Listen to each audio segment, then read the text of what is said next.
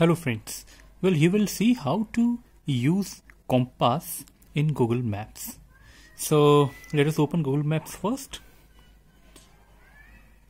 So as you can see, this is the home screen of Google Maps. So here, as you can see, once you open this Google Maps, you will be landing in this home page of Google Maps. Here you will see by default there won't be any compass available right now. So what you need to do is, you can see there is something called a two concentric circles will be there. Just click that.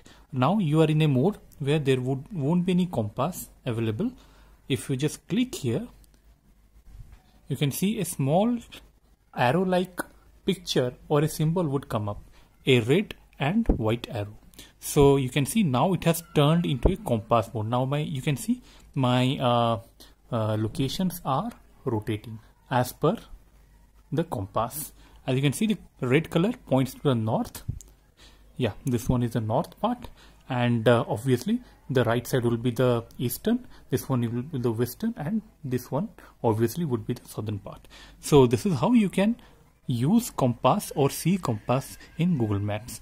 So here what I want to say is, you don't need to install any third-party apps for your phone, whether it is Android or iPhone, to use a compass. Straight away go to Google Map and click on this icon. And if you want to do away with this map, then just click here once again and this will vanish.